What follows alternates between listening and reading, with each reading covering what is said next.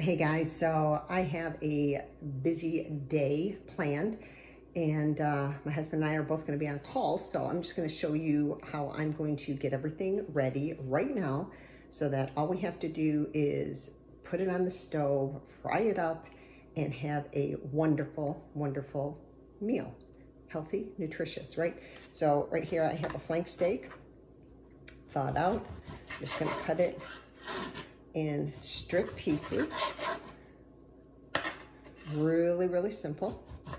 All right, so now that I have all of my meat, flank steak, cut in strip size pieces, I'm gonna add it to a bowl. Just throw it in here. In addition, I have sliced red onion, already sliced up, so I can just quickly add it in. And the other thing is, if you guys watch me, follow me, anything on Facebook, typically I have my onions already cut up, but I have red pepper already sliced up. Why? Because I can just add it really quick to some meals. So I'm just gonna toss this with my hands all together now. And I'm gonna wash my hands and season it up. Okay, so this is where the fun starts, right? So you have everything in here.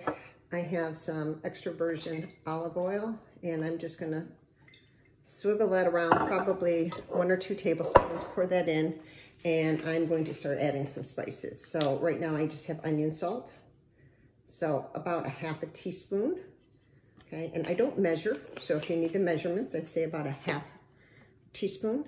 I have cumin, and I'm gonna go for a tablespoon of cumin, not a tablespoon, a teaspoon of ground cumin, onion powder, or chili powder, and I'm going to add a ½ teaspoon. So ½ teaspoon of onion, ½ teaspoon of chili powder,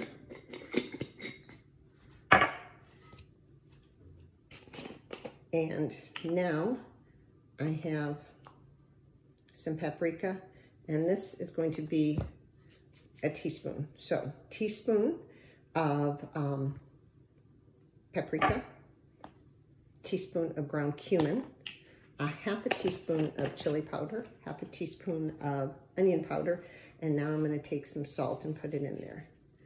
It's probably about a teaspoon, and I'm just going to mix it all up with my hands. If you don't like using your hands, use a spoon, but I'm really just massaging all of that into the meat and in to the onions and the peppers. So now I'm just going to cover it, put it back in the refrigerator, and then when it comes time for dinner, I'm just going to throw it on a pan and frying pan and just cook it, right, until the meat is done and the vegetables are soft. So this is a nice fajita mix. You can serve it with, if you want to get some great carbohydrates in, you can serve it with some black beans if you would like. You can also serve it with some whole grain brown rice, or you can do what I'm gonna do, and I'm gonna use cauliflower rice, and again, use those same seasonings to season up my cauliflower rice, and then have a nice side salad. So that's gonna be a complete meal, and that's what's for dinner tonight.